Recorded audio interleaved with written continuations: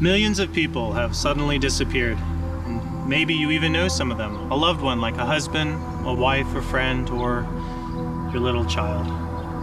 And if so, you've been desperately searching for where they could have gone, and you just can't find them. And I know you're scared, and you probably fear that you too may just as suddenly disappear as they have. You have lots of questions, I'm sure, and I can answer many of those questions, and I will. But first, I want to assure you that the people are gone are alive, and they are safe, and you don't have to worry about them. Well, how can I know this? Because I am one of them. You see, why this great disappearance took you by surprise. Many of us who left knew beforehand that it was coming, and because we knew, we left behind this message for you to help answer your questions and prepare you for what's coming up ahead.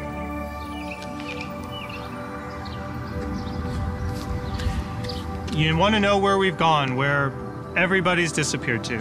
Okay, we're in heaven. Now, don't give up on me here just because you doubt that heaven's real. I can prove that heaven's a real place. If you've ever felt unsatisfied with life and longed for more, yet just could not fulfill that longing, then you know that people are meant to live better, to be in a better place. And God has made that better place for you and me to live. It's to live with God forever in His home, called heaven. So there's a God. Yes, even if you're the biggest skeptic, deep down you must know there truly is a God. The disappearances, they're evidence.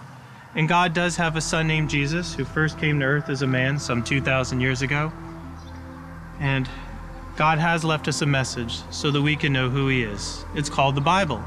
In it, God tells us that He made us, that He loves us, and that He's got everything under control.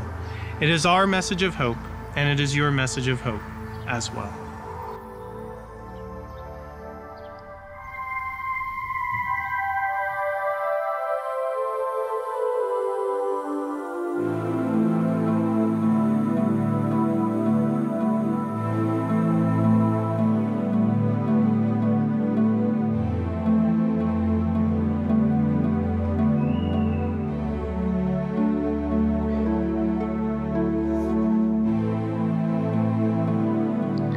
Why did God take us to heaven now instead of waiting for us to die?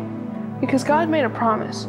You see, when Jesus first came, He was on a mission to create a way for all people to be able to live with God forever. He made that way by sacrificing His perfect life for our imperfect lives.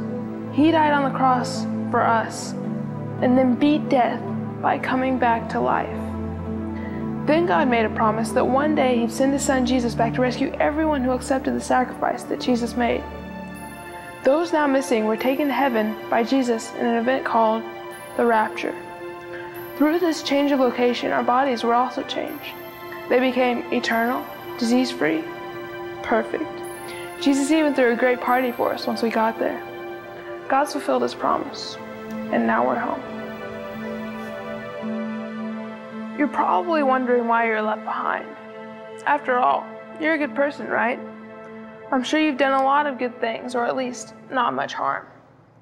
You may have even been devout in some religion or call yourself a Christian, as many who are left behind do.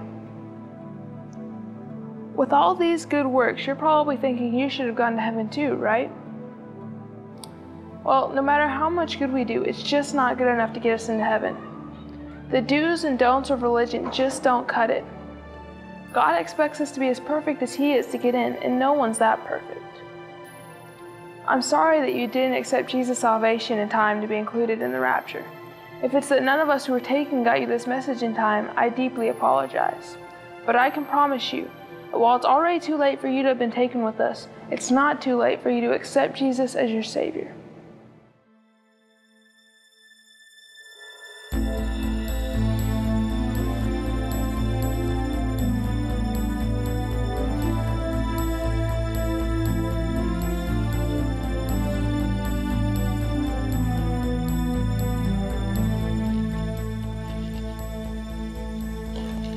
You're asking why all this is happening.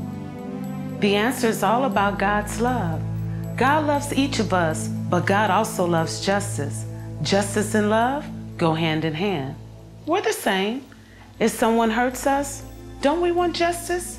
Shouldn't people pay for their crimes? Well, people have been rebelling against God since the beginning of history. Rebellion against God is a crime. It's called sin. And these next terrible years are going to be God's justice against the world for its continued rebellion against Him.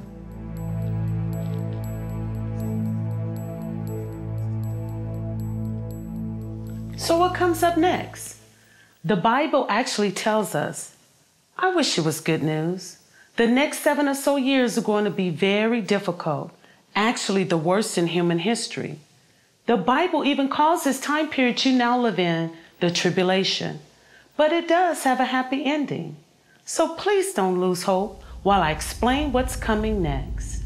With war in the Middle East and all the chaos in the world, people will call out for a global government and leader to restore order and peace. The man who becomes world leader will promise peace by forming a one-world religion, but he and his prophet will instead start an all-out nuclear war. The Bible reports that a quarter of the world's population, almost 2 billion people, will die from this war. He will subdue his enemies and make a peace treaty with Israel. When that treaty is signed, you'll know the tribulation will last 7 more years. It makes me so sad to say that the world war will result in terrible famine, disease, and mass death. Violence, sickness, and starvation will be your way of life over the 7 years. The Bible also warns, and you'll see, devastating earthquakes, meteor impacts, solar flares, and poison oceans. Those will destroy most of what's left of the earth. I have to warn you about this world leader, whom the Bible calls Antichrist. Halfway into the tribulation, he will declare himself to be God in the newly built Jewish temple and demand everybody worship him. To prove your loyalty, the world leader will ask you to have his name marked on your forehead or right hand. In reality, by choosing loyalty to him, you choose loyalty to his master, Satan. By refusing his mark, he'll punish you by cutting off your ability to buy anything and even sentence you to death. But the Bible promises that everybody who takes the leader's mark will lose any chance of Jesus rescuing them. Without Jesus, a person is condemned to God's ultimate justice, hell. Taking his mark is a terrible forever decision and not the choice you want to make. But throughout this awful time, God will give the world a message of hope. From 2 men in Jerusalem to 144,000 believing Jewish people to even an angel from God. They will proclaim Jesus and his salvation across the entire planet. Millions will call out to Jesus to save them, and I pray you'll be one of them. With all these people accepting Jesus' love and deliverance, you would not be alone.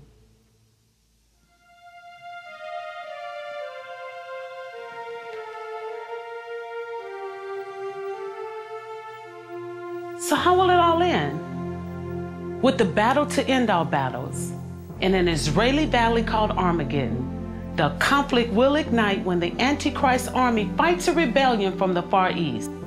But now is when that happy ending I've mentioned finally happens, as Jesus returns to earth and enters into the battle himself. You've probably seen images of a wee Jesus dying on the cross. Well, not this time. He's coming back as a powerful king with his own army. And those loved ones taken in the rapture, they're coming back with him as well. It'll be no competition. Jesus will defeat the armies at Armageddon.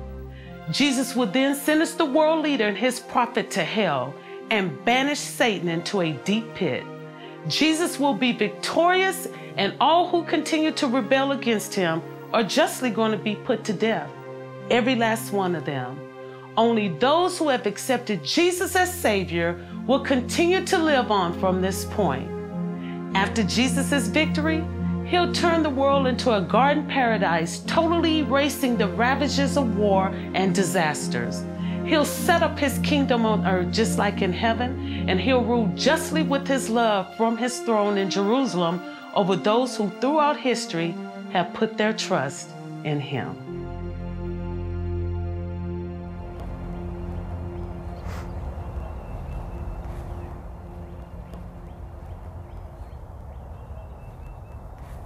If you've lost a loved one in the rapture, you're wondering, will I ever see them again? Well, the short answer to that one is, it all depends on a decision that you must make. Whether you die in this tribulation or not, you must allow God to save your soul. Everybody who turns down Jesus' lifeline of salvation is going to hell. It's the punishment for continued rebellion against God. And hell, it's an awful prison of burning and loneliness. To choose hell is not see your loved ones, or anybody else for that matter, ever again. But if you believe in Jesus and accept his loving sacrifice, then yes, you'll definitely be reunited with your loved ones. Just because you were left behind doesn't mean that God's abandoned you. God has made you a promise, and you can find it in the Bible in John chapter 3, verse 16. It goes, "For God so loved the world that he gave his one and only Son, that whoever believes in him shall not perish, but have eternal life." Believe in God's Son, Jesus. Grab hold of his promise and pray right now, "Dear Jesus, forgive me of my sins and be my Savior." Jesus, in turn, will make you a brand new person his side. His Spirit will be your guide in these dark days, and when you die, will deliver you to be with him forever. Now, you don't have much time left on this earth, so quickly, go get a Bible and begin reading the part called The Gospel According to John.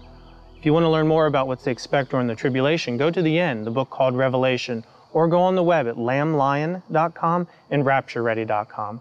And join with others who have also accepted Jesus as Savior, so that you can grow in your knowledge of God and to help each other survive.